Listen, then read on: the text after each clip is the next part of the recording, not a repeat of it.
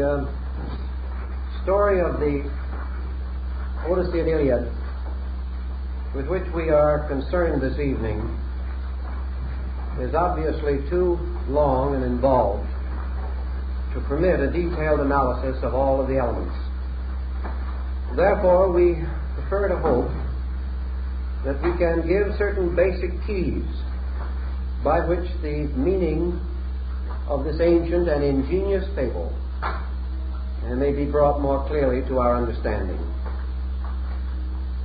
It was probably compiled or prepared, or at least reduced to some type of order, by the poet Homer, a person of uncertain date, who is believed to have flourished in the 9th century before the Christian era. It is only fair to note that we are without general knowledge of the state of the religions of the Greek area at the time of Homer. This was at least 300 years or more before the beginning of that great age of Greek learning, led by Pythagoras and followed by the great Pythagorean successors, Plato, Socrates, Aristotle, and the Neoplatonists. Thus we have largely our knowledge or opinion of Greek religion from the writings of Homer and one or two other early fragments. There is a popular story that Homer was blind. This apparently was doubted, however, as early as the time of Plato. For already an effort had been made to understand the inner meaning of this account.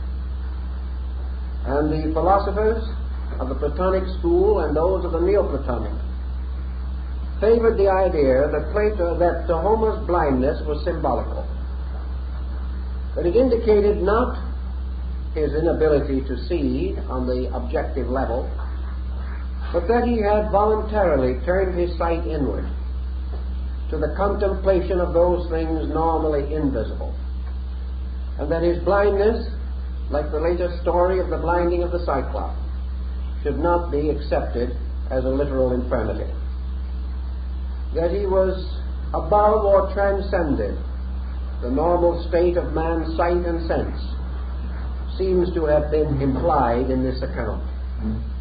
We also know that we deal with idiom and with policies and prevailing opinions of a generation and time too remote for our analysis. So we cannot be dogmatic. We can only speculate upon this subject. There is reason to believe that the great Orphic tradition of Greece had developed and was beginning to take dominance as early as the day of Homer. We know that at that time these rites or ceremonies, now called Orphic, were particularly sacred and secret, and that the general mass of the people had no knowledge of what went on in these initiation ceremonies. It is conceivable, therefore, that Homer could have been one of the earliest to attempt a revelation of these mysteries through a highly allegorical and symbolical poem. Olympiodorus, in his Scholia on Plato, already points out that the fables of Homer should be considered as having a secret and mystical meaning. Here again we must pause, for we have two possible solutions to this mystery. One is that Homer was in possession of a knowledge not generally accessible to the Greeks of his time, a knowledge, however, which was in itself in not all things perfect, inasmuch as Homer seemed to be without awareness of many of the great later teachings of the Greek philosophers. For example, he was not aware of the rising doctrine of immortality, as it came to be a dominant in the classical period of Greek thought. It is also possible that the later Greeks interpreted into the writings of Homer by a fortuitous method of reasoning and interpretation. There is, of course, always a twofold solution to this enigma. In the first place, the legends and fables of the Odyssey, an Iliad, may have been in circulation as folklore long before the time of Homer. Folklore, as we realize, is a kind of waking dreaming of the folk, or of popular collective consciousness. Psychologically, therefore, nearly all ancient legends arise from the internal experience of the individual. Therefore, whether he knows it or not, whether he is aware of this fact or not, his storytelling, particularly when it is derived from earlier sources, is very likely to be highly psychological. The second possibility is that these poems and writings drew out of their interpreters certain secret knowledge locked within the minds and hearts of the interpreters rather than in the original work.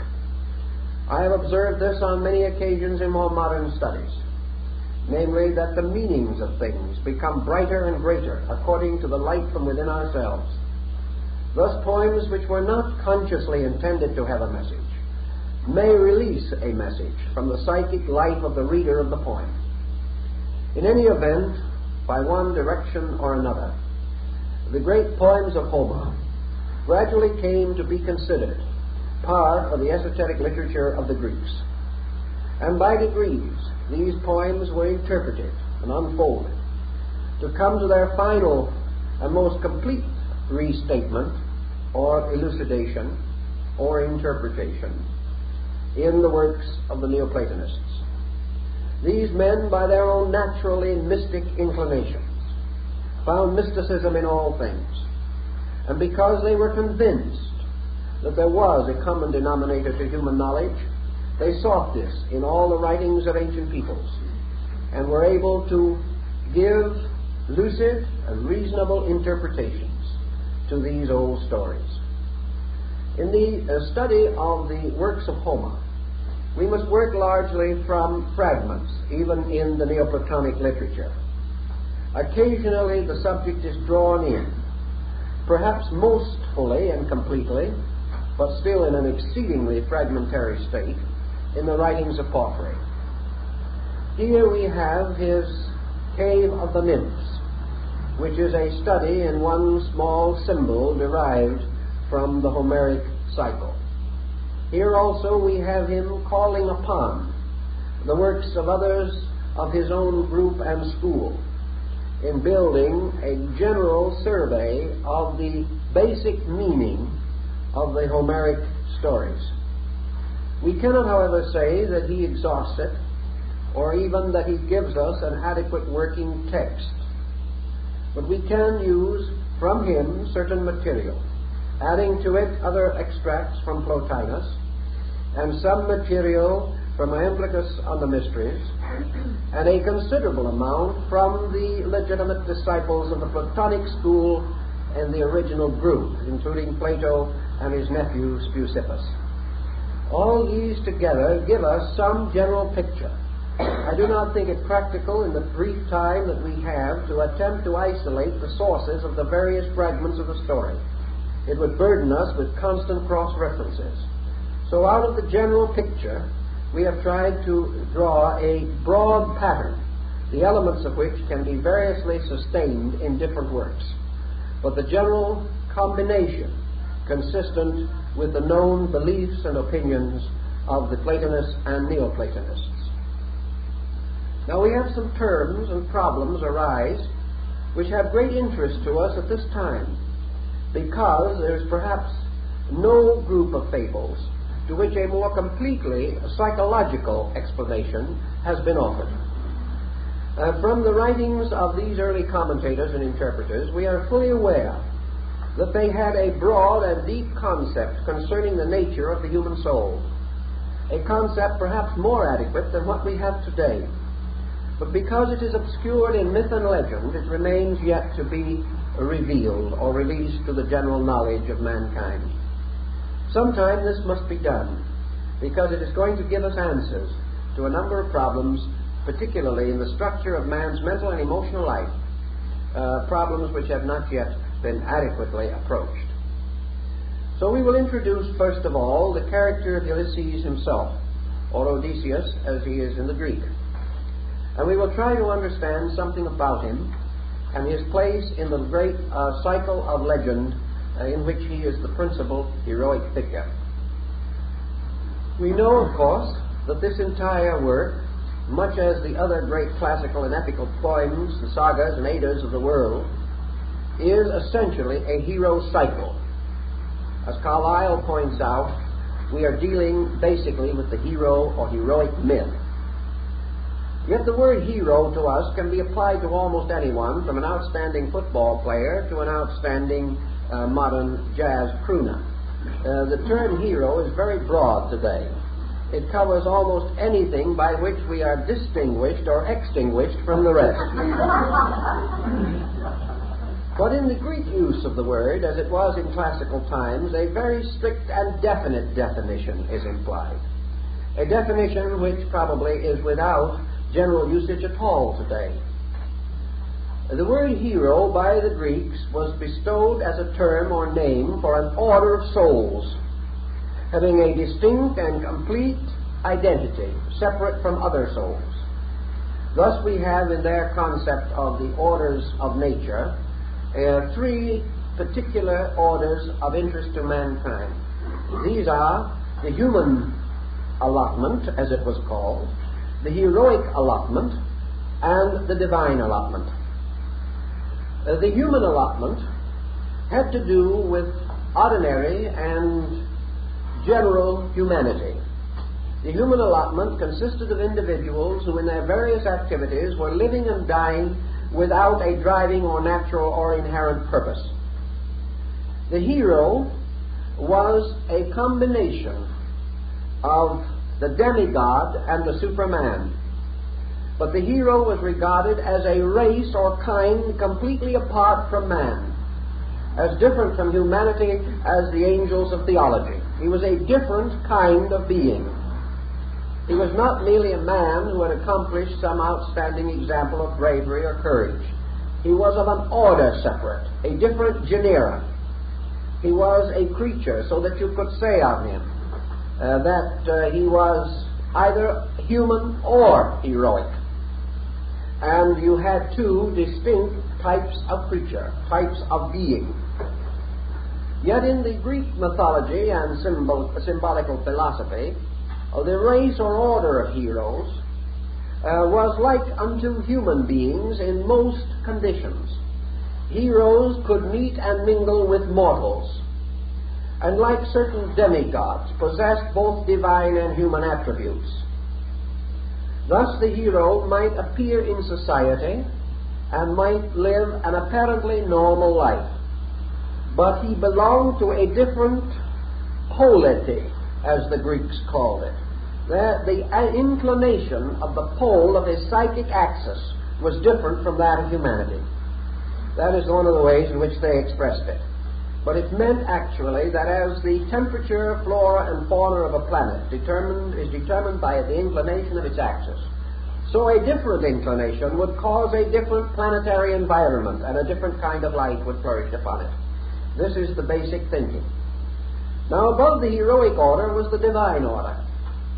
The divine order, again, an allotment, which in this case had no relation directly with humanity in the sense of any common origin or destiny. The divine allotment was a race of beings inhabiting heaven.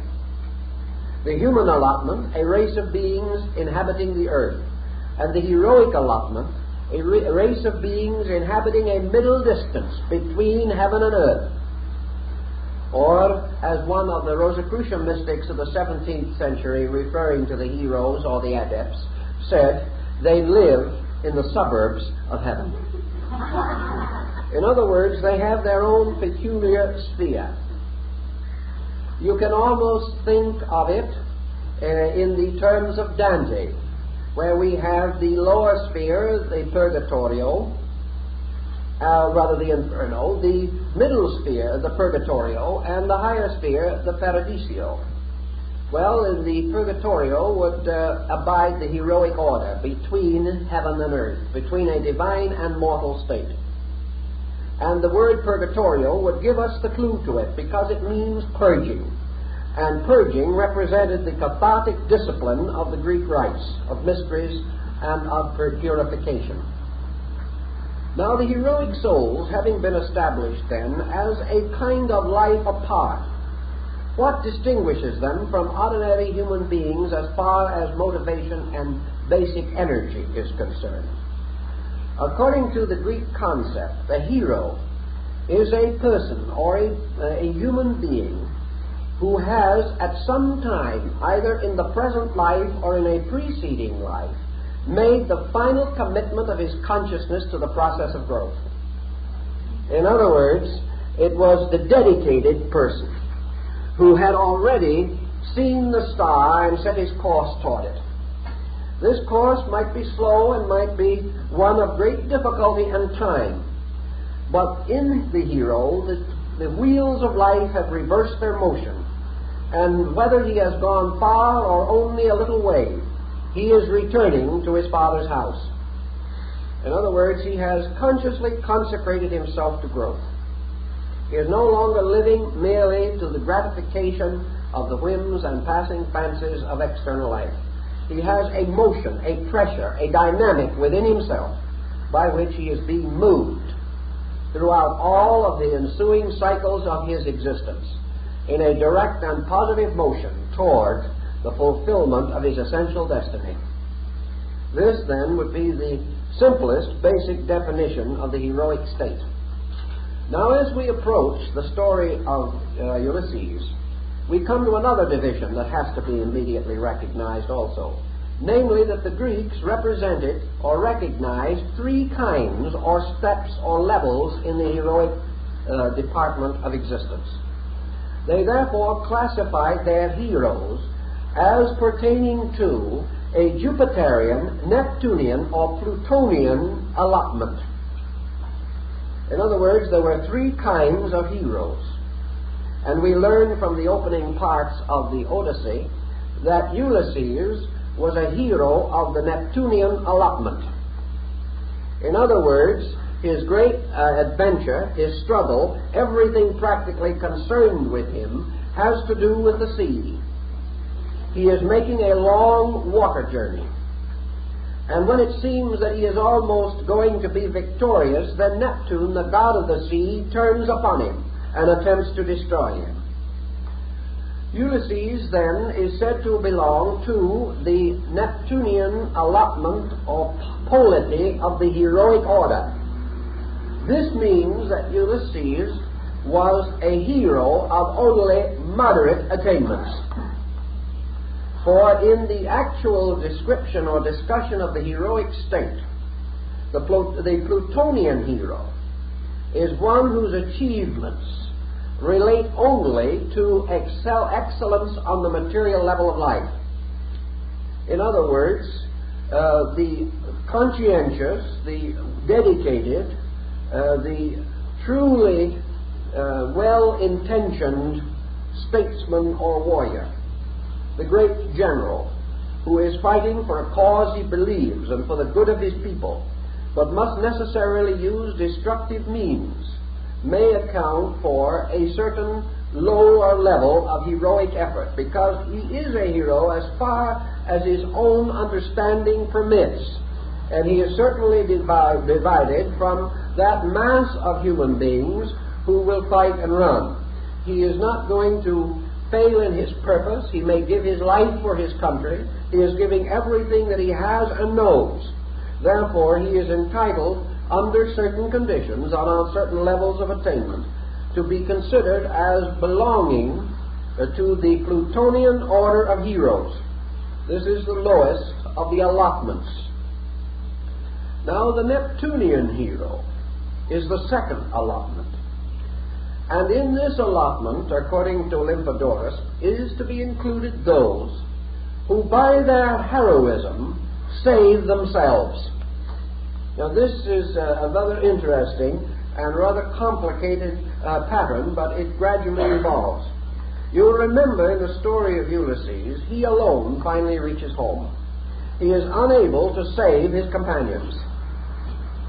Therefore, he achieves in himself a certain heroic destiny, But in this destiny, he has the gravest difficulties in accomplishing his own salvation, and he is unable to contribute to the salvation of others. This causes him to be considered of the Neptunian allotment, for other reasons which we will also mention. Now the highest, or the Jupiterian allotment of heroes, the highest order of heroic souls, is composed of those who by their heroism contribute to the preservation, redemption, and illumination of others.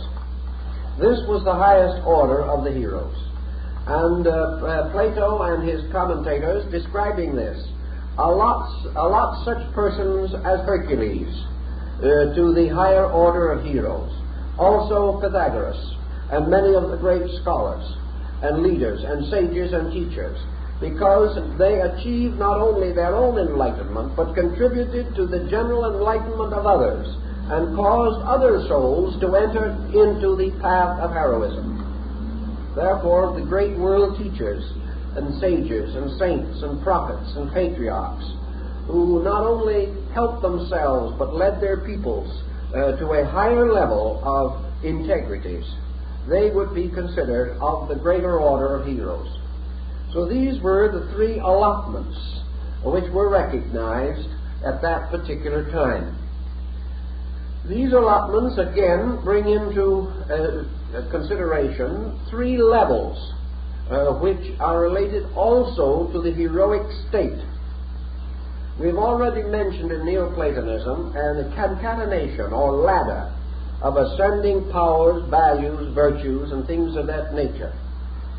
The Greeks assigned to the three orders of heroes also three orders of powers, of which the lowest order, or the Plutonian heroes, were moved by the power of opinion.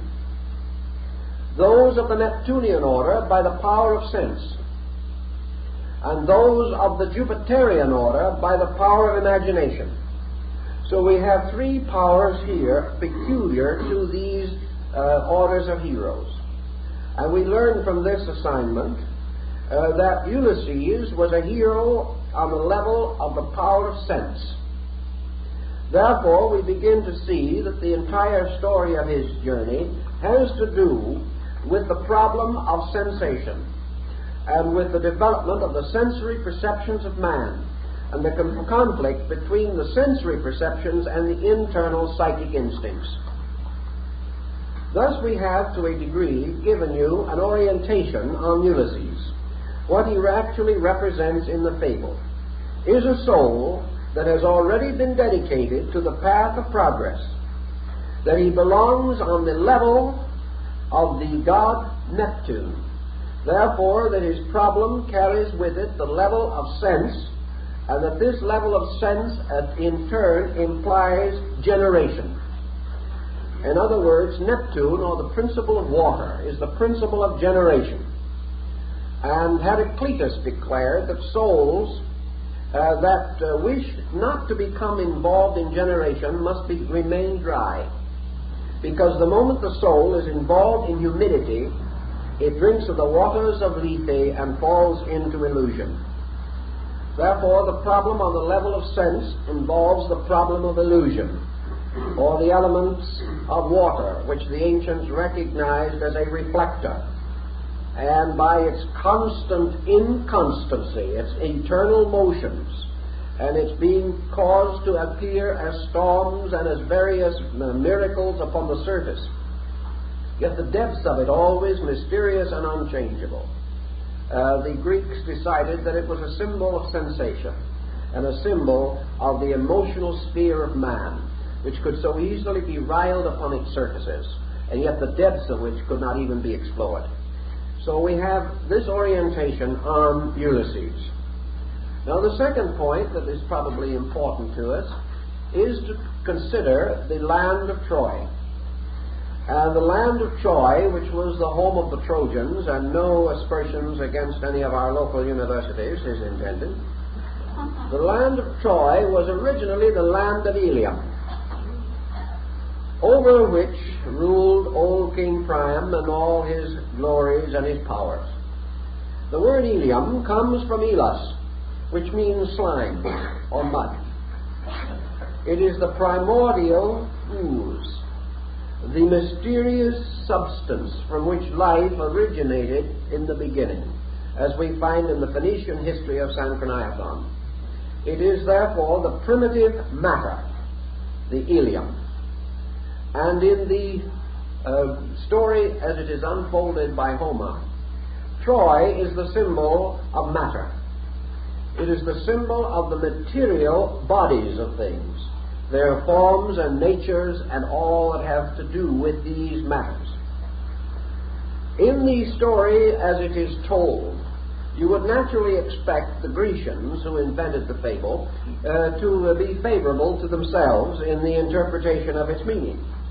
Therefore, the Grecians, representing their country as a philosophic state or as a great intellectual world, regarded their expedition against Troy as being the symbol or proper symbolism of an expedition of the mind against matter. They held that it was the conflict between intelligibles or internal knowables represented on the intuitive level and the material or external life of the individual. Thus the struggle was that between mental energy and form, the struggle of life and matter, spirit and matter, the struggle of soul and body, or whatever polarity you wish to consider. Now the subject of this little difficulty that occurred in the times of Homer was Helen, or Helena, the moon, a lunar divinity who is said to have been of the order of Venus. Now Venus and Helen, who was her more or less objectification, is described by the Neoplatonists as the symbol of intelligible beauty. Now we've discussed in our last evening's discussion something of Plotinus on the beautiful. So we should begin to understand the concept of beauty as it was understood by these philosophers. Helen, therefore, does not represent mortal beauty, but the archetype or the pattern of the beautiful. This pattern which is captured by matter and rescued by mind. The two armies which struggle for control in the story of the Trojan War. Therefore, Helen is archetypal order, or archetypal natural manifestation, the geometry of the universe, the inevitable harmony of the essential laws of the universe themselves. These laws are taken away or abducted or are placed in a material situation in which their beauty, their wonders, their sublimity, their integrity, and their justice are no longer noticeable, visible, or acceptable. Therefore, an expedition led by the mind is sent forth to rescue man's understanding of these principles.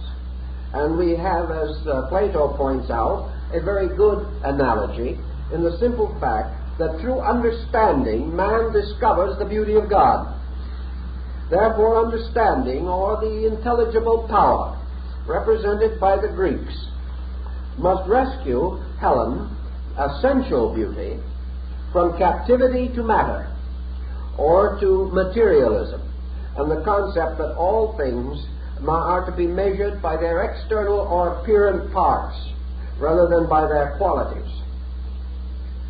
After the war is over, the various expeditions, or powers, or faculties, return by various courses to their own lands, having accomplished the ends. But you will remember that as the result of the war, the Greeks themselves began to quarrel over Helen. Having rescued beauty, they began to argue and struggle over it, to divide it, to variously interpret it, and in one way or another to destroy the very power which they had originally rescued. Thus we see the mind, by its critical attitudes, gradually destroying the very beauty or truth which it seeks to discover. The analogies as they unfold are very apt, and whether Homer so designed it or not is of little difference. the fact that it can be rationally deduced from these circumstances cannot be denied. Now we must also bear in mind that Ulysses was under the patronage of two powers, one more or less regularly assisting him, and the other appearing or cooperating only in matters of great emergency. His natal or essential protecting god was Mercury. And Mercury, as the messenger of the gods and as the symbol of intellect, was constantly assisting him to extricate himself from difficult or even tragic circumstances. But when intercession of a superior nature was necessary, in some great emergency that arose, then Minerva appeared as Pallas Athena and as a superior deity, representing the positive polarities of intuitional understanding, the highest type of the intellect, far higher than mind. Therefore, Minerva, or inspiration, or the power of divine mind, was an emergency available to him. From the time of the end of the war itself to the return of Ulysses to his own far distant native land, we have a story which is the Odyssey of man himself, the great story, the great tragedy of man.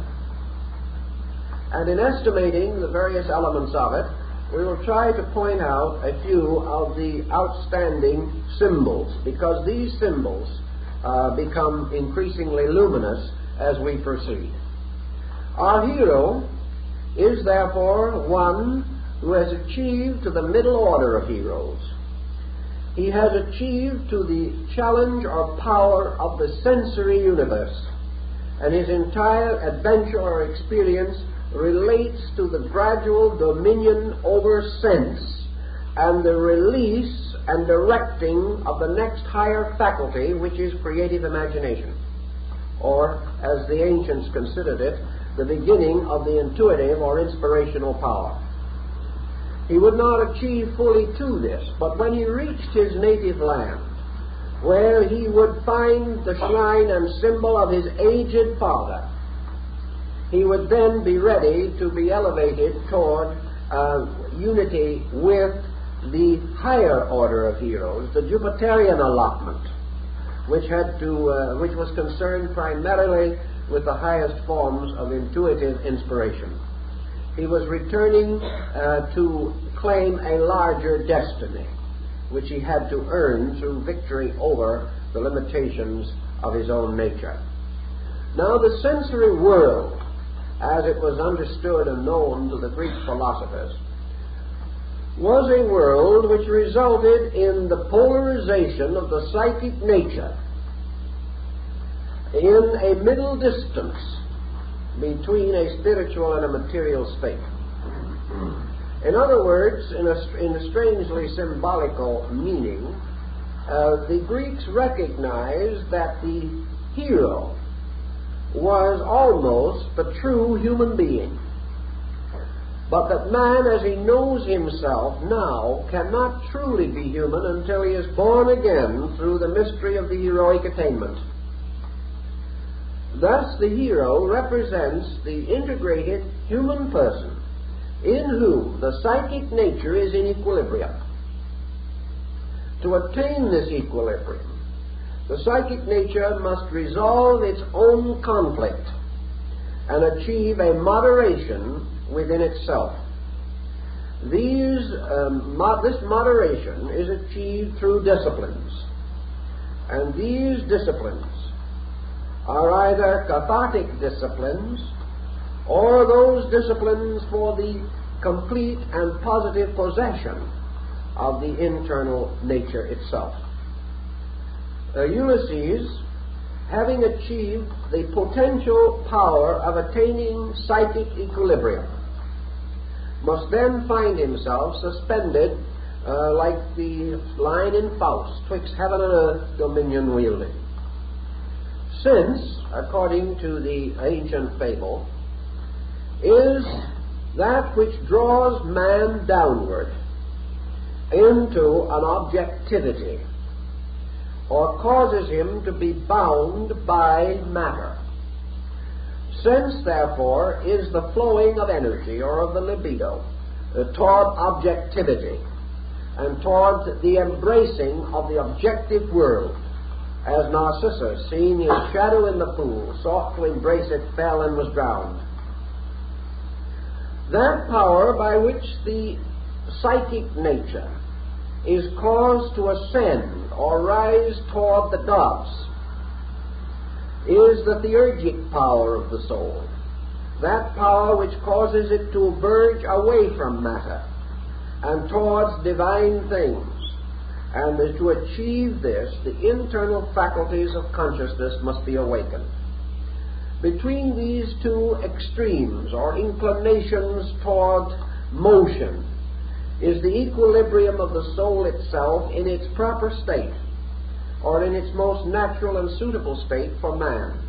That is, in a middle distance, in which it may still have certain association with matter, but also has a certain association with the divine world. Now here we introduce another group of characters who become very interesting to us out of mythology, and they are called the sirens. Now, poor Ulysses had a great deal of trouble with them before he got through with his strange and wonderful journeys. But according to this theology, the sirens are also divisible into three orders, because each one represents the call of energy to a level. The human being, living on a psychic level of integration, is tempted by one order of sirens to fall into materiality. And these siren powers, therefore, represent a peculiar gravitational pull toward matter present in the psychic life of the individual. They are the allurements of the senses. They are not separate beings, but they are a psychic energy within man, by which the senses are stimulated and are caused to gravitate toward objectivity. The second order of sirens release a similar energy on the psychic plane itself, causing the being to pull toward psychic integration, to be lured toward normalcy by another series of stimulations to faculties and powers of his own nature. The third order is that which lures him toward the divine state. And this again is the result of the excitation of certain faculties and powers of his own nature. And the energies by which these excitations on various levels are caused and maintained were called sirens by the Greeks. We can tell, for example, also something that has to do with other principles. Nymphs appear, particularly in the train of Circe. And these nymphs represent elemental factors or forces, particularly related to the bodybuilding activities of psychic energy. Therefore, in the cave of the nymphs, we find them weaving a magnificent brocaded garment in royal purple upon a loom of stone, and using all of their skill in a most curious and remarkable way. They are doing this within a cave which has two entrances, or an entrance and an exit. And this cave is polarized to the north and south rather than to the east and west. And the two entrances are under the constellations of Capricorn and Cancer, signifying birth and death. In this cave, which was Porphyry's cave of the nymphs, according to Porphyry and his own interpretation, based upon other Platonic sources, he says that it is known to these people that these nymphs represented the agencies which weave or spin the intricate structure of the human body upon the loom of bones, the skeleton, and that the purple vestment represents the arterial and fleshy system which is woven by the elemental powers to cover and adorn the bones or the basic body principle of man. That this partly takes place within a cave, the womb, and other parts of it take place in that larger cave, the Trophonian den, represented by the material life of man.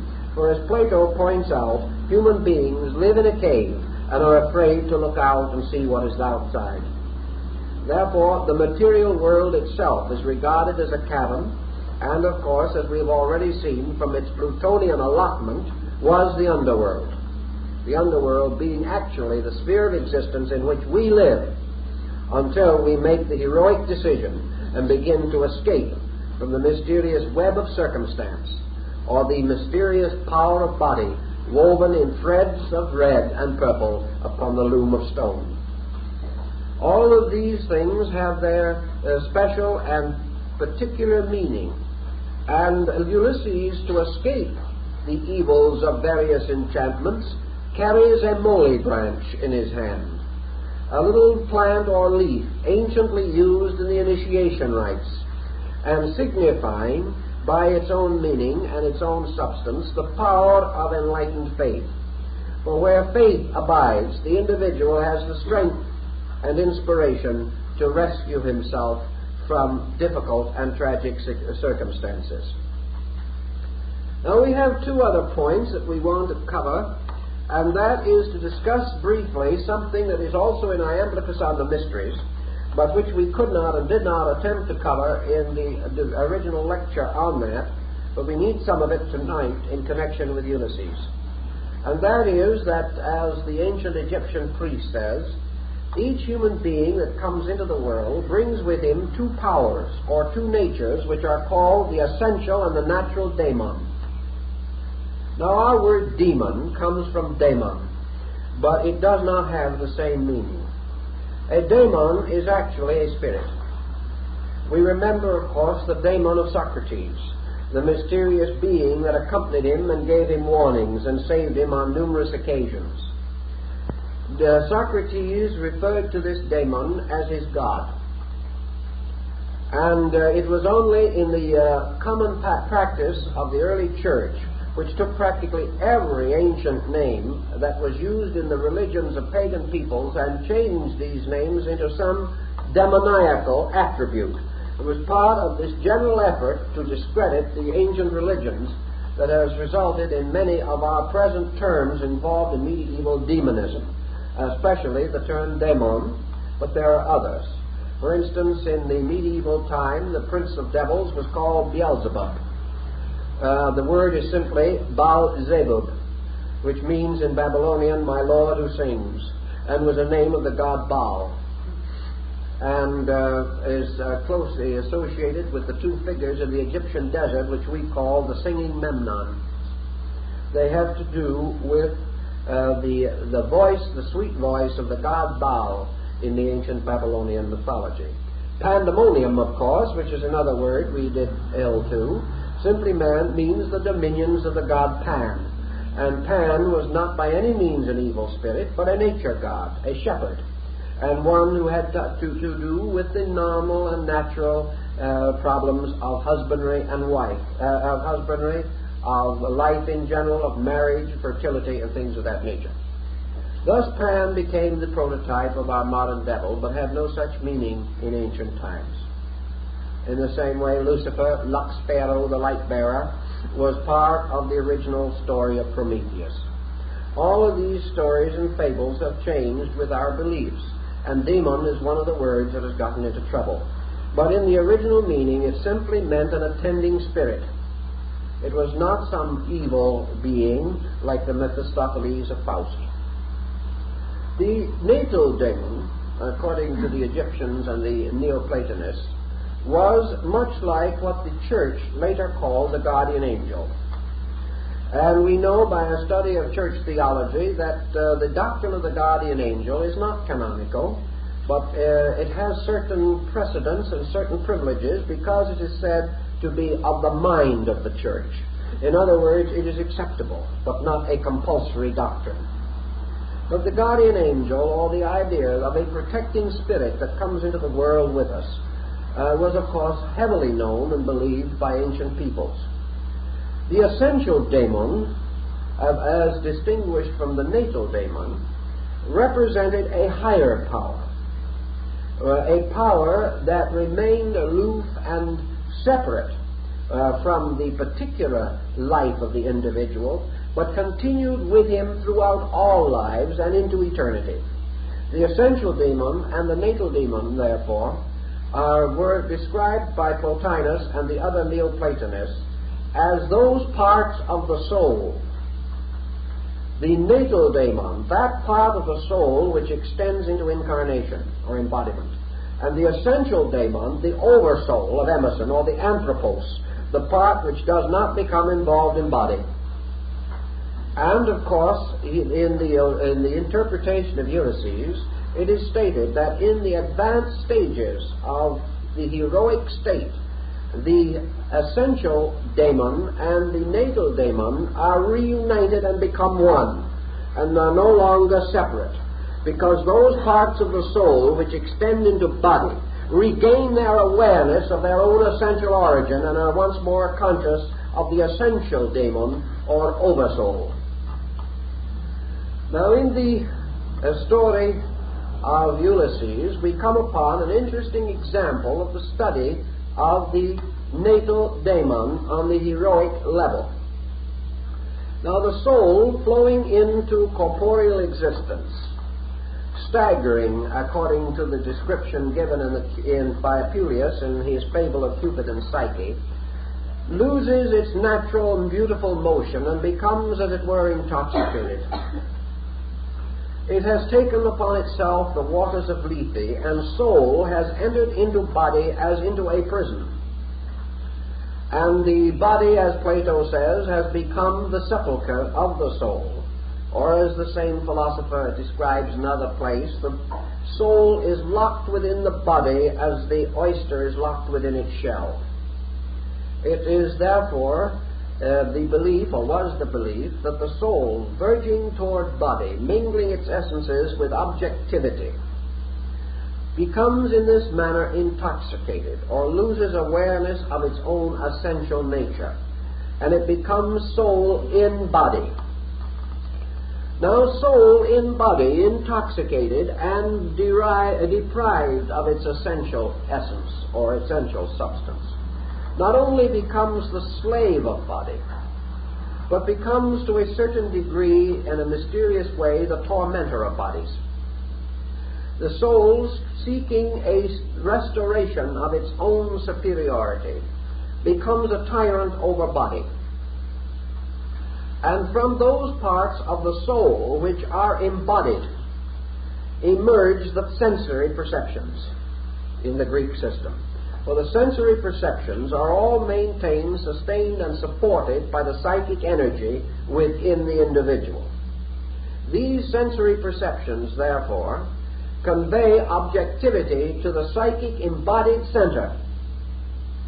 And this psychic embodied center, deprived of its own life, deprived of its own realization of its source or root, blinded and distorted by matter, sets up an isolated kingdom of desire, so that the embodied soul becomes the servant of desire. And from desire and the testimony of the sense perceptions arises the chemistry of selfishness, anger, hate, fear, lust, greed, passion, and finally death. Thus, the psychic part embodied within form becomes, in the life of the individual, an eternal source of temptation. And yet, because the energy of the soul is tremendously more powerful than that of the body, it racks the body, it tears the body, it is uncontrollable by the body, and it apparently is forever seeking the discomfiting and destruction of the body, not primarily because it wishes to destroy, but because it wishes to be free. And the only way that it can be free is by in some way destroying the house in which it lives. Now, we can take this thinking and carry it into the field of abnormal psychology and do a number of interesting things with it. It has a great deal of importance for us. So what do we have? We have this tyrannical soul centered through its tremendous power of the sensory perception. And we have this attempting to bar the progress of Ulysses on his journey home. So, the embodied soul, or the so-called natal daemon, becomes the Cyclop, or the one-eyed giant. The one-eyed giant, because the soul's function through the body is by means of the endocrine gangliated system, particularly the third eye in the brain, by means of which the psychic energy both receives and distributes the testimony of the sensory perceptions.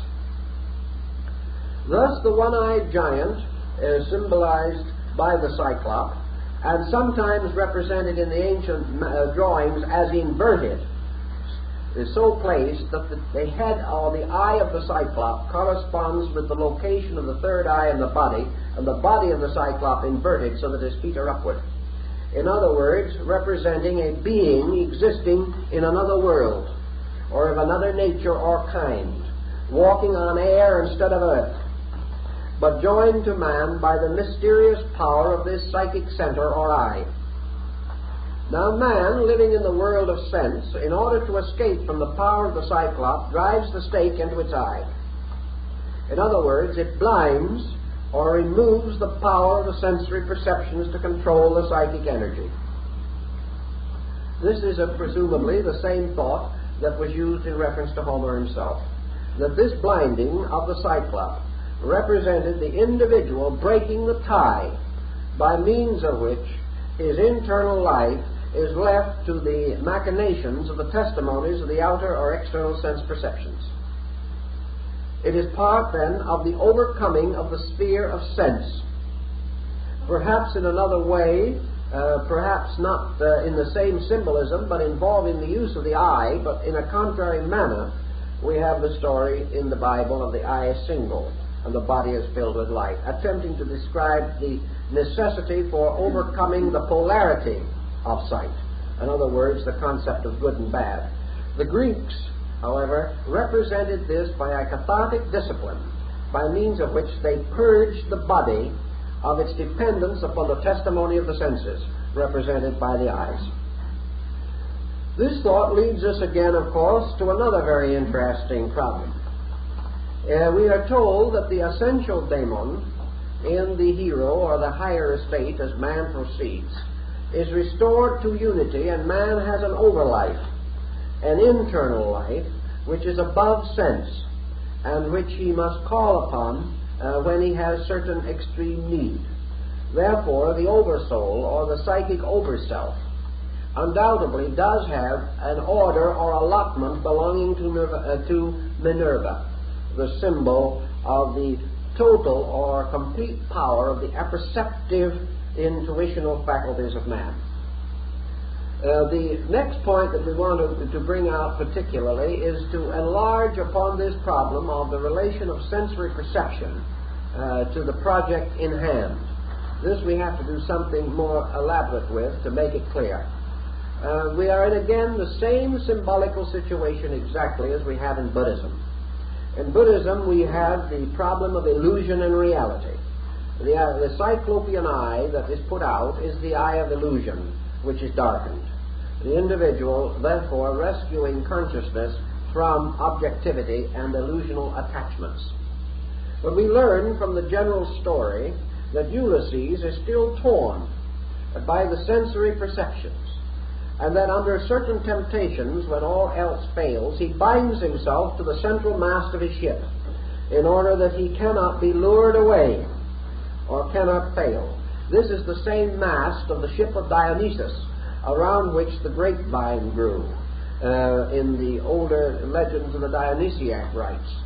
This represents stability, central polarization, the establishment of the life in moderation and in security, what would be equivalent in the Eastern system to seating oneself in meditation and remaining in the center, to prevent the scattering of the forces and resources of consciousness. In other words, drawing all available power to a center and becoming immovable. And this mast of the ship, of course, represents the pole of the world, and represents the axis of consciousness itself. So Ulysses binds himself to this ship. Now the ship itself, of course, has many interesting meanings. It is the ship of the doctrine of Buddhism, and it is the ancient ship of Christianity, the little vessel which is still shown upon the papal ring, and the ring of Peter. This ship is, of course, not only the doctrine, but in the old system, it represented the mysteries, the institutions, the sacred doctrine itself, by which all souls are carried home. It is therefore, of course, the security of the revealed rights, the ancient institutions, by means of which the preservation and security of man is guaranteed. And binding himself to the doctrine, binding himself absolutely to the laws of the teaching and philosophy in which he was living, he gains the strength to withstand the various temptations and allurements. Now at one time in his wanderings, Ulysses comes to the land of the Lotus Eaters, and there he has one of his most interesting experiences. This land of the Lotus Eaters is a place where there is almost complete forgetfulness, and the individuals live forever in a state of continuous pleasure. Of course, the land of the Lotus Eaters represents the illusion of the continuance of happiness in a state of ignorance. It represents the tendency of men to forget by taking the mysterious nectar of the strange trees that grow in this area, and in so doing become oblivious to all the mysteries of life. We have the soul accepting into itself all of the allurements of the senses and becoming drowned or intoxicated by them. In this case, we are dealing again with a psychological problem of the individual who attempts to drown the purposes of his psychic life by means of ignoring the better part of his own nature and the principles for which he stands. Ulysses has great difficulty in rescuing his companions from this condition, but he is able himself to escape and to continue his long voyage home. And in the course of this voyage he comes to many interesting things. His ship has to pass between a great rock and a whirlpool. And this rock is, of course, and the whirlpool represents desire and anger. The desire meaning attachments to the past, attachments to a state inferior to himself, or unreasonable ambitions concerning his own future condition. These desires are also balanced by anger, and in the achievement of psychic polarity, the individual must guide the ship of his soul between the extremes of desire and anger, or the extremes of mortal love and hate. Without overcoming these extremes, he is unable to preserve his course. So each of the journeying adventures of Ulysses have to do with the gradual regeneration of his powers and his motion little by little away from darkness and ignorance and toward the achievement of his heroic destiny, the destiny for which he had dedicated himself. The most dramatic and pictorial and probably the outstanding episode in the entire story is the adventure of Ulysses with Circe the Enchantress. Circe the Enchantress is a delightful problem and is right in line with our most immediate problems and the destiny of man today, because now sense, or the sense powers, have come head-on into imagination, represented by the sorceress. And imagination is not, of course, a being outside of man, but an excess within himself. Imagination is man's instinctive tendency, when working with the early structure of the psychic life, to exchange excess as an escape mechanism physically with imagination as an escape mechanism emotionally or psychically. By imagination, of course, Circe is able to transform all of the attendants of Ulysses into beasts. And Ulysses himself has a very difficult and terrible time to escape from the snares which Circe builds. And the Neoplatonists point out this very important thing, that until the soul is stabilized, imagination cannot be directed or controlled, and therefore that imagination uncontrolled is responsible for the larger part of errors which exist in man's world of affairs. Imagination causes the individual to deceive himself. In the level of sense, he is deceived by others, perhaps. On the level of imagination, he deceives himself, for he takes a world and transforms it according to the hazy and uncertain impulses of his own desires. Imagination enables him to see anything the way he wants it to be, regardless of whether it is that way or not. Imagination causes him to fill his world with false doctrines and beliefs, to pursue will-o'-the-wisps, to mistake passing pleasures for immortal verities, and mistake always the pleasant for the truthful. It permits him to wander about in long, circuitous passages without being able to rescue himself. And once he is captured in the snare of imagination, it is very difficult for him to restore his philosophical equilibrium. The French transcendentalist Eliphas Lévy, in one of his works, refers to this sphere of imagination as the astral light. And he says it is a beautiful garden, around the stem of each flower a deadly serpent twined. This is the magic garden of Klingsor in Parsifal. This is the mysterious world of things that are not so, and those worlds in which nothing is good or bad, but thinking and feeling make it so. This is the world in which gave us the Inquisition. It is the world that gives us tyranny, gives us cruelty, gives us heartlessness, gives us hate and fear and terror. This is a world of ignorance, superstition and fear, ruled over by a strange, intangible goddess of excesses. This is Circe, the enchantress, which is nothing more or less than man's undirected use of the imaginative power of his own soul. This imaginative power is under the ancient guardianship of the lunar principle. Therefore it ebbs and flows, waxes and wanes like the moon. It passes into eclipse and casts a strange, mysterious light upon the world. It transforms the objective realities of day into the strange, subtle, intangible, often confusing shadows of night. It rules with a strange silver light over all things. Circe the enchantress is therefore that part of man's own nature which is forever crying for the fulfillment of desire against the demands of character. And in this case, of course, there is a greater illusion added, for man can convince himself that what he wants is good for him. He can also convince himself of many errors about himself. He can be very foolish and convince himself that he is learned. He can be very selfish and convince himself that he is kind. He can be filled with hate and convince himself that it is love. All of these illusions arise from his inability to estimate the basic values of his own existence. Now also, in the fable, Circe takes on the appearance and similitude of another character.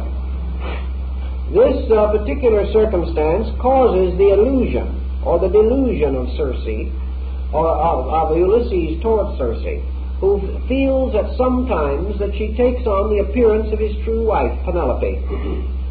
Thus imagination comes to him in the form of truth and takes on the likenesses of realities. Later, when we study Penelope a little, I think we'll be able to see why Circe takes this form. But we are dealing definitely with a whole world of pseudo-psychic phenomena, of pseudo-psychological phenomena, the basis of nearly all neuroses, frustrations, and phobias. For all these things arise from some kind of ignorance, and mostly they arise from man's unwillingness to face facts naturally and reasonably, and his inevitable instinct to clothe them dramatize them, color them with false values from his own emotional life. Thus Circe can change human beings into beasts, causing them finally to be completely absorbed in selfishness and in false activities of one kind or another.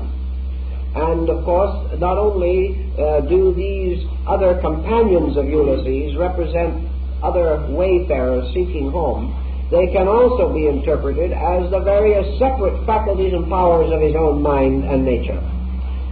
So that, of course, the fact that he cannot save them, and that they must all perish along the way, indicates also that the various attributes and aspects of his own mind cannot survive truth, and that only the one, the master faculty of all, can reach the destination. All others must pass or die along the way, being a race of opinions, attitudes, convictions, of concepts, which have not their foundation in the heroic destiny. Therefore, they cannot survive. We can go considerably further with the problem of Circe, but I think it gives us some general pattern with which we are to work at the time being.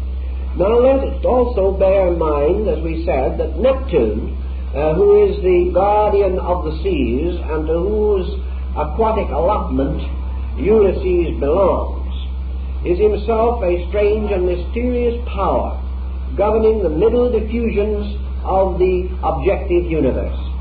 Neptune is peculiarly patron over the psychic life of man. Therefore, if his spirit belongs to Jupiter, his soul belongs to Neptune, and his body belongs to Pluto or Hades. Each of these has his own laws, and it is the duty of each of these gods, according to the gravitational power of his nymphs, or the spirits that pull for him in one way or another, to hold life to these levels over which these deities have dominion. Therefore, Neptune, representing the psychic field, does not wish Ulysses to escape. And in the long journey which is through this fluidic element, the psychic life, when it seems that Ulysses is about to escape, Neptune brings the great tempest to bear upon him, giving him all and terrible evils and injuries, and causing him, as the commentaries say, the gravest doubts and misgivings. Of course, this is exactly the psychic field, doubts and misgivings. Under the great stress of temptation, of trial, of hardship, of frustration, the individual becomes doubtful. His certainties are weakened. He is no longer sure of his own course. He is afraid. He does not know as yet that there is a true land or a true home which he is going to be able to attain. Thus, along the great journey of life, the individual is beset with hardships, and the storm of life threatens to close over him, and the psychic stress threatens to engulf him. And in this emergency, which is the greatest that he must bear, Minerva appears, giving him the guidance of heavenly wisdom, giving him the internal experience of security, bestowing upon him the vision or the internal participation in reality. Minerva therefore brings with her, so to say, the mystical experience, the sign, the proof, the evidence that the powers of darkness shall not prevail. And thus strengthened, Ulysses is able to escape the wrath of Neptune and to continue on his journey home. Now, of course, the great sea trip is of the journey home. It is the journey across the middle distance between matter and spirit. Now, if you remember in your concepts of ancient philosophy, and we've discussed them so many times, I think you can reconstruct the picture, that the three worlds, heaven, earth, and hell, spirit, soul, and body, were represented by the ancients as three elements, fire, water, and earth. Therefore, the physical world was earth, the psychic world was water, and the spiritual world was fire. And these were in the forms of almost concentric orbits, with the earth represented in the center, surrounded by the zone of water, and that surrounded in turn by a zone of clouds and fire. This threefold division of the world represented by fire the causal sphere, the source of life, by matter the world of effects or bodies, and by water the intermediate distance. Plato says that souls descended from the Milky Way and fell into humidity and finally into the bodily form of the earth. The earth itself floated in water, and we have the theories of Anaxagoras and Anaximenes concerning these elements, and the old doctrine of Thales, who said that the earth itself was like a ship floating in water, and earthquakes were caused by someone rocking the boat. This concept, however, was not water as we know it, but the humidic field of energy that modern science calls ether, but which also represents the magnetic field of the earth, or the psychic envelope of both man and the world in which he lives. Now, the Greeks understood this as a river, or as a great zone of water.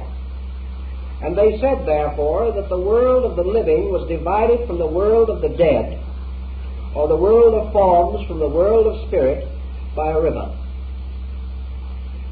And we remember, of course, the river Styx, across which the blind boatman Charon rowed the hosts of souls. We remember the river Jordan, and that dear old hymn, just one more river to cross. And that one more river to cross was the ocean which Ulysses was trying to cross to get home. And, of course, the same good old thoughts in the hymns tell us that we shall gather on the further shore, that we shall all be together after we cross the river. We recognize also the mysterious sea which surrounded the Midgarden of the ancient Nordics, and in this great ocean slept the great serpent, the Midgard snake, and storms were caused by the motions of this snake at the bed of the great sea. We also have many, many accounts. Remember the great heroes of antiquity, the seamen. Remember that all the instructors of mankind are said to have come out of the sea. Remember that man, it is believed, himself came out of water as a material creature, crawling out of the sea in some prehistoric age, and still with certain rudimentary organs remaining within his body to indicate that once he was a creature of the sea. So life crawling out of sea was formed crawling out of the psychic field which enveloped the earth. But the sea also mostly became the symbol of the interval between the land of Elos, where the Trojan War was fought, and what Homer calls our own far distant native land, which is upon the other shore, upon the far side of the great sea. We remember in the Buddhist system, of course, the ship of the Doctrine, which carries souls across from this world to the other land, the better land beyond, where the blessed land Doctrine means security. And we see on this ship of the Doctrine all types of human beings engaged in various activities while being taken across the sea of soul into the land beyond, the pure land of the northern Buddhist teaching. One man in the ship, of course, is standing on the back deck fishing.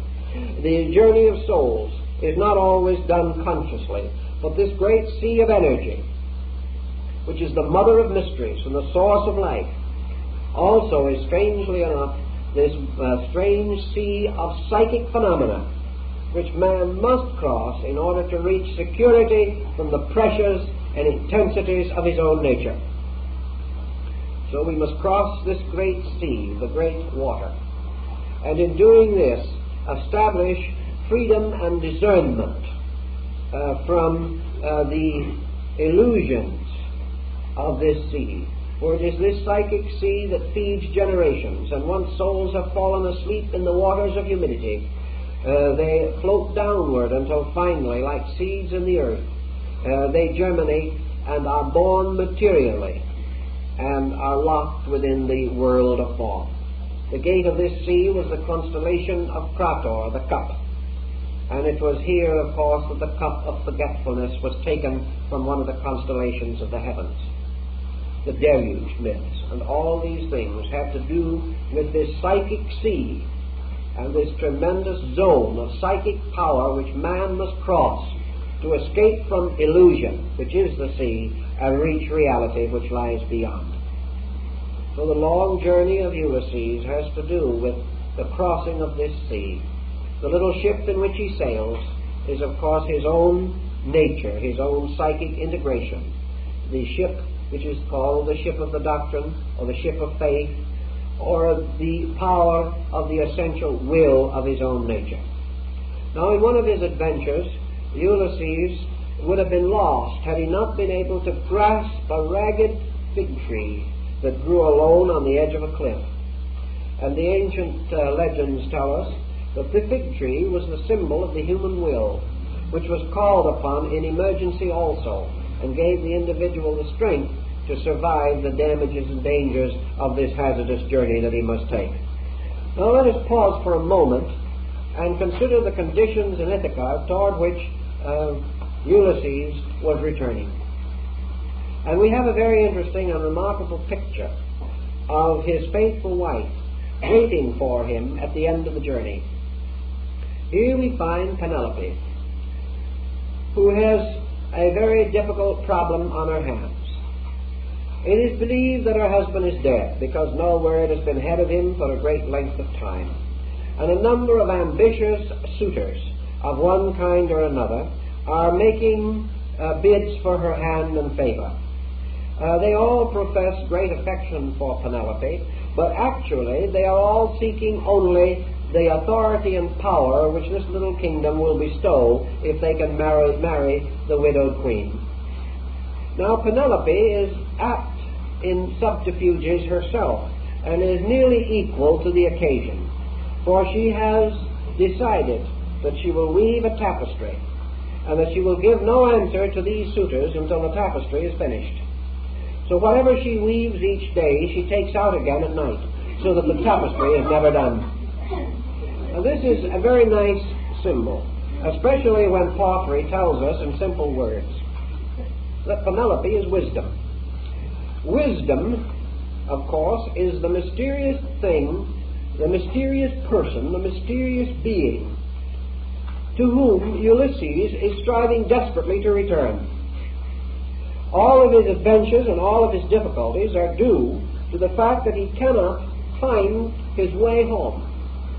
He is in an enchanted world, the world of his own psyche.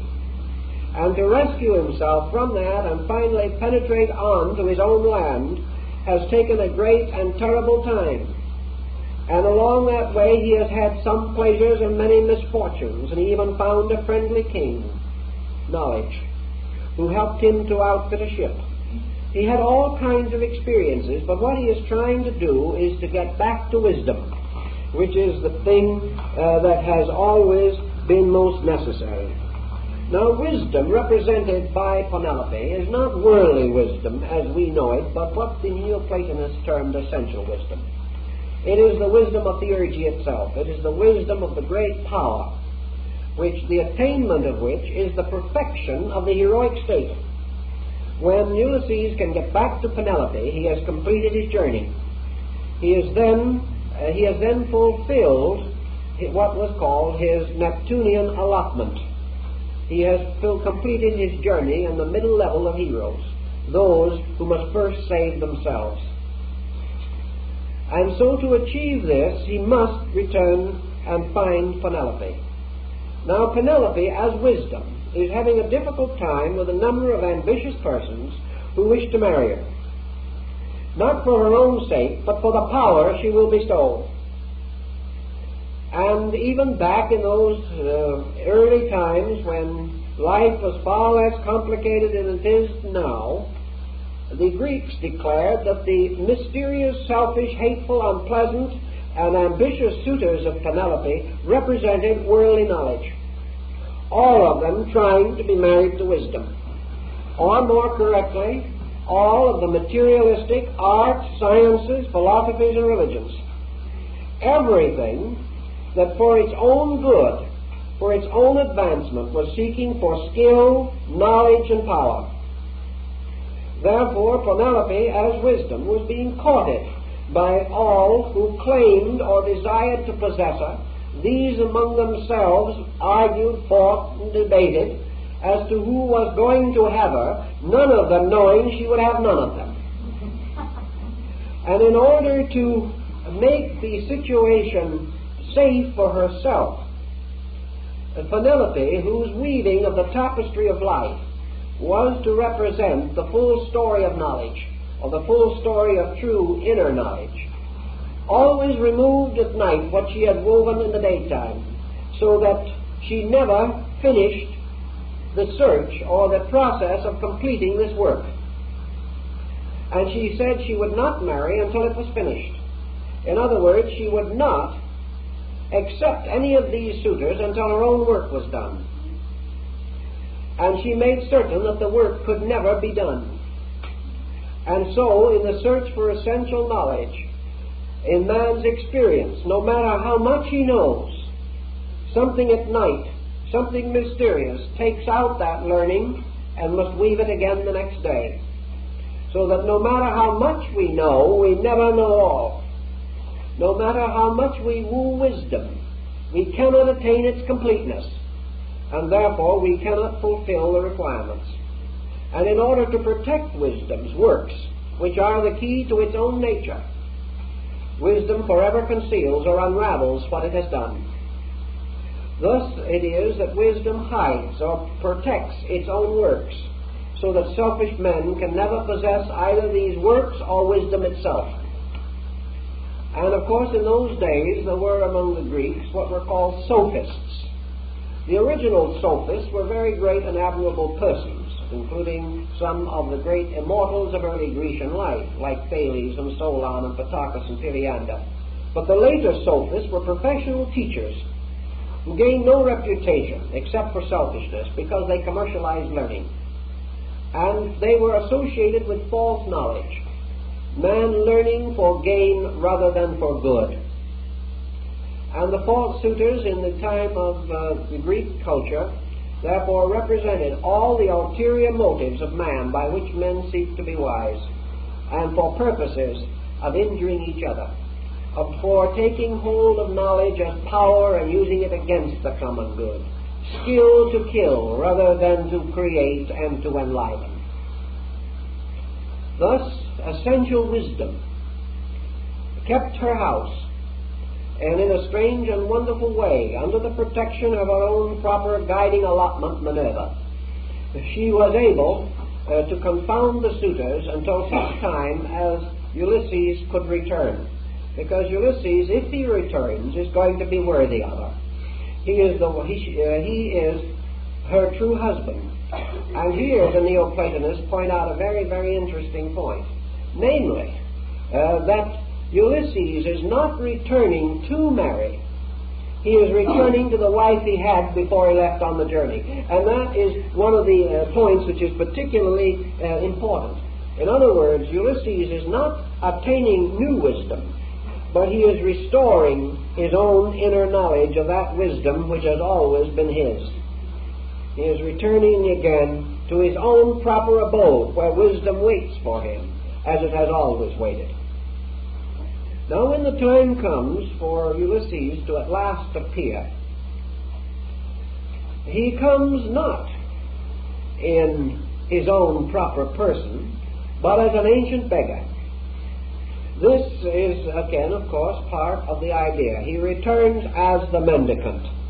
He returns as the one who has renounced all worldly goods. He returns as a common person, coming secretly back to his own house. And the only one who immediately knows of his coming is his son, who is able to recognize him. And in Telemachus we have a symbol which the Greeks also greatly emphasized, namely that the Son, which represents the works or the achievements of the Father, recognize their own cause or their own source, but no one else does. And then he is given the bow and arrow, which has been held and stored for him since he departed, the bow and arrow which no one but himself can use. And with these shafts and arrows he slays all the suitors, destroys them. And the Greeks say that in so doing he achieves actually the final overthrow of all the dissonant elements of his own soul, that he overcomes all the errors and illusions which are within himself, and he also penetrates and scatters all false concepts concerning wisdom. He destroys the false suitors of wisdom. But there is another interesting peculiarity of this fable, as much of which much is made, namely, that when Ulysses returns home, and even after he has slain the suitors and regained his original appearance and estate, Penelope does not recognize him immediately. As the poem says, she hopes, she thinks, she wonders. One moment she believes, and then she does not believe. She is not sure that it is Ulysses. Now, the answer to that in the Neoplatonic doctrine is that essential wisdom, which resides within the higher psychic life of man, has been so separated from the lower personality that when man, through experience and trial, returns to wisdom, wisdom does not at first even recognize the being who went away. That it has so completely changed and altered all its nature and appearance that for a time wisdom is not sure of her own psychic nature. She is not sure of the returning hero who represents the redeemed and regenerated powers of the personality. The personality, in other words, returns home as a stranger. It returns home as one not easily recognized. And it is only after a time that this recognition by wisdom is accorded. Now, if we study the Neoplatonic concept of wisdom, we shall also understand a little more of why this is true. Wisdom representing the anthropos, or the higher parts of the oversoul, with their intuitive powers. This does not and did not descend into matter with the extension of its own objective psychic nature. Therefore, the psychic totality of man is not necessarily informed as to the appearance and nature of the personality dependent from it. Therefore, when the objective being returns to psychic totality, it may not immediately or evidently be known. It is not that which departed. It is a different and a completely changed being with which wisdom has no immediate association or contact, but to which wisdom is finally restored and united in a full and complete understanding. Part of this allegory also occurs in Lawrence's work of the 18th century, The Adventures of Common Sense, where wisdom plays an important personified role in that work also. Now, also in the Odyssey, there is another intimation that when Ulysses returns to his own homeland, his own psychic nature, he also then seeks the shrine and mystery of his ancient father. He goes further, but there's not too much about this, but there is just an intimation that he is seeking for his father, and he goes alone to seek his father. And this aged king, the ancient king whom he seeks, is itself a very wonderful symbol. It is distinctly stated that Ulysses goes alone to visit this lonely king. Here we have the definition given by Plotinus of what constitutes the mystical journey. The journey of the alone to the alone. And in the closing parts of the Odyssey, we have this almost completely stated in the Homeric version. By this we mean that Ulysses is not only now completing the heroic cycle of Neptune, but is now about to join with the cycle of his old and venerable father, who is above, who rests in a superior state. In other words, he is then ready to progress into what is called the allotment of Jupiter. He would then, his next allotment will then be that having redeemed or perfected his own nature, he will then pass into the highest order of heroes, those who live not to save themselves but to save others. So when he returns and searches for his father, he bids in that way for the next step or the next allotment from the gods in the heroic order. It means that at that time he has perfected or completed his own life cycle. Now there is also no doubt in the world that the story can be regarded, and perhaps was at some time regarded, as a religious or ceremonial pageant, and that it may well have been performed as part of the state mysteries of Greece during the period of the rise of the Orphic Dionysiac tradition. Under these conditions, of course, Ulysses becomes the eternal candidate seeking initiation into the mysteries. Ulysses passes through 12 distinct adventures which correspond to the 12 labors of Hercules. And also these represent the passage of the sun through the 12 signs of the zodiac. Thus we have an astronomical mythos which is repeated also in the Arabic fable of the story of Sinbad the Sailor. The adventures of Sinbad are undoubtedly based upon Arabic impressions of the Odyssey. The story, of course, is also rather strongly set forth in the parable of the prodigal son. It is checked and rechecked in the story of the book of Job. All of these legends recur among different peoples. In the story of the prodigal son, the son goes down to the flesh pots of Egypt and wastes his substance in riotous living, and then he returns home. And when he returns home, for him the fatted calf is offered up, because the dead is alive, the lost is found. And this return to the Father's house, which is also contained in the Gnostic hymn of the Robe of Glory, all represents the journey home on one or other level of mankind. The Ulysses story is called heroic because it is archetypal. In other words, the difference now becomes philosophical on another level. The personal story of any person's journey home, to the degree that it is personal, is human.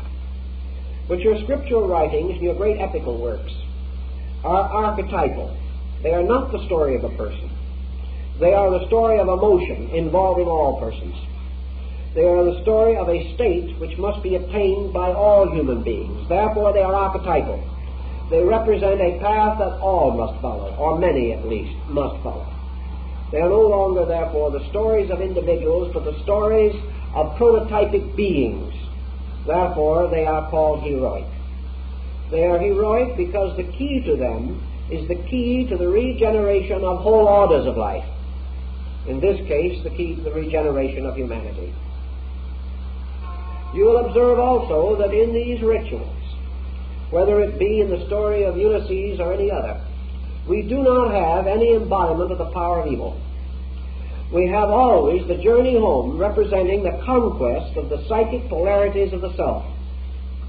All of the agencies involved, even including Minerva, Neptune, and Pluto, are all within the individual. They are all levels of being within his own consciousness, which makes the entire subject very highly psychological, and teaches very distinctly that man's conquest of self is the supreme achievement in the light of nature. The Odyssey covers many things. One other which we would like to mention because of its great interest, and that is the story of the descent of Ulysses into Hades. This is part of one of his adventures. And he goes down into the underworld, and there he perceives certain terrible and sad spectacles. He perceives there the results of psychic pressure. The underworld, as described by Ulysses, becomes therefore the proper symbol of a sphere of extreme neurotic conflict, a sphere of complexes, frustrations, and neuroses. All the beings in these underworlds are repeating blindly and continuously some symbolic action associated with the difficulties or the conditions which cause them finally to come to this sphere of darkness. Thus this underworld represents the zone of man's subconscious or unconscious life. And Ulysses, descending into it, finds these symbolic excesses. One, the man who is rolling the boulder up the hill, and every time it reaches the top, it escapes from him and rolls down again. And he must go back up and down forever, unable to escape this strange load to which he is attached. This entire process of rolling the boulder is nothing but a very thin, veiled statement of ambition. It carries the individual's tremendous dedication to some unworthy and unnatural purpose, which, having no content in reality, can never succeed. The individual who rises merely falls, and who falls merely falls to rise again, and on in a great cycle, a cycle of pressures. The individual becomes the absolute psychic slave of his own impulses. Thus the underworld is locked within the human being as the source of habits, of these things that we do again and again and forever without real reason or without real purpose. And Ulysses is taken down into this world in order that he may see the psychic consequences of these addictions to inadequate concepts of existence. Each one of his adventures carries the same message on some level of sensory perception. Gradually, however, he clears this sensory perception. For when the time comes, he recognizes Penelope, although she does not recognize him. He knows at all times the purpose of his journey, but he is not always sure that he will survive. Here again we can have elements from the rituals of initiation, the temptations by which the soul is tried, as are set forth in the Egyptian ritual of the dead. Thus we have several possible levels for the interpretation of the Ulysses story. But I think that we are reasonably certain that the general struggle is between Ulysses and the concept of egoism within himself. And the various elements of this conflict are embodied and personified in his adventures and hardships. In the end, however, he is given to be returned to his lawful wife, wisdom, and will be given power to rule ever after in happiness over the kingdom of nature, which is his proper allotment. We also know that this is the distant city toward which he is always seeking to go, and whose shoreline he does not even recognize when he sees it. This is the city of good intention. This is Utopia. This is the New Jerusalem, the heavenly city, the city of rest and peace. This is the mysterious nirvanic city of the East, the abode of everlasting tranquility. This is Surkavati's golden shores. And he is seeking to reach it because it is the city of peace. It is the city of tranquility and of joy. But it is a city, as a state of consciousness, which has been infected by these suitors who must be removed. The temple must be cleansed. And Ulysses, in destroying the suitors, fulfills the same symbolical act as Jesus casting the moneylenders from the porch of the temple. All these are the restoration of sanctity, the restoration of sacredness. And with Ulysses at home, Penelope then finishes her painting, or her tapestry. And in this tapestry she reveals all of the operations of natural law. Therefore, to the one who is enlightened and redeemed, wisdom gives all of her secrets. But until they are enlightened and redeemed, nature conceals part of her secrets, and even destroys some of her work by night, so that men will not be able to fathom her mysteries. And those who are selfish and profane can never become possessors of the great wisdom or the greater doctrines, which are the secrets of nature's wondrous powers and workings. And so in the story we have a rather contemporary trend. We have a trend that teaches us that each individual's personal journey of self-control is an Odyssey, and that he too is seeking his homeland, and that he finds his homeland after strange adventures. They are no longer perhaps so picturesque as those described in the Odyssey, and there are not many Cyclops wandering around today. But within our own living we pass through all these tragedies, and when we pass through them they are as great as though they involved all the cosmos. And the giants of selfishness that we must slay are not less in stature than the giants of ancient times.